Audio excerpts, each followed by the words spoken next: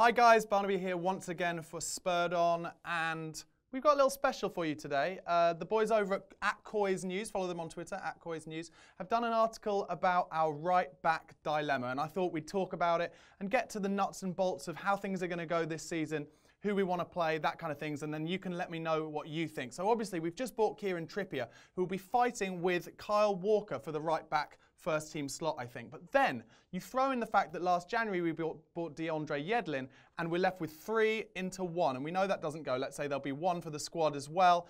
Is Yedlin going to go out on loan? Now, there's been lots of rumours that Yedlin, obviously American national player, he plays right back or right midfield for the American national team. And it is part of our American week, so we should big him up a bit. Great haircut, what a guy.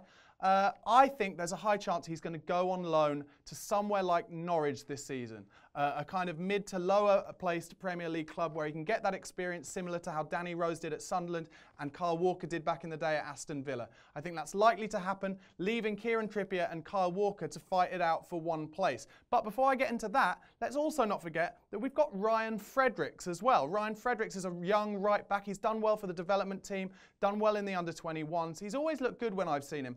But there's lots of rumour that he's going to end up following Chris Ramsey, our old assistant manager, over to QPR because he's now the manager there. They're talking about £2 million. Now, as far as I'm concerned, I don't know what you think, but £2 million for a player who's never really hit the Premier League first team with us is another great deal from Levy, isn't it? Is Baldini talking to QPR, getting the money up? It seems very possible. So let's just say I think it's looking likely Fredericks will be out the door, leaving just Trippier versus Walker. Now, in my opinion, Kyle Walker, he has been our first team right back for a couple of years now. He did brilliantly a few seasons ago. Remember when he scored that goal, the winner against Arsenal, 2-1 at the lane from outside the box, right foot swinging across, great goal. But since then, he has always flattered to deceive.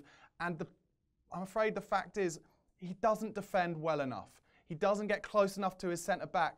The one rule of defending is your back four, they have to be A, in a line, and B, tight. Your fullbacks have to be covering your centre-backs in case the ball goes over their head.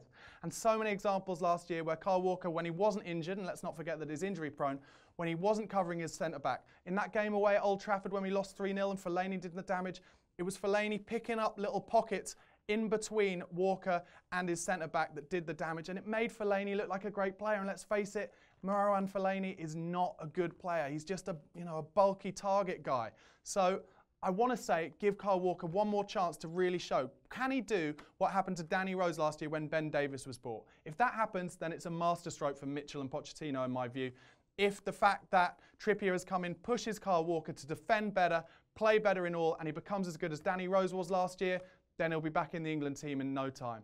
So at the moment, the way I'm thinking is Walker's probably going to start the first game, but Trippier breathing down his neck, a real fight between them to see who's going to get the games. Trippier will definitely play all the early Europa League games, but if Walker doesn't improve his defending, I would say that Trippier will come in and he will be a very solid player. He's very good defensively. Also, he created something like the 5th or 6th most chances of any English player in the Premier League last year from right back. He's got an incredible cross on him, knows exactly how to put it into that pomo, the position of most opportunity, in between the centre-backs and the goalkeeper.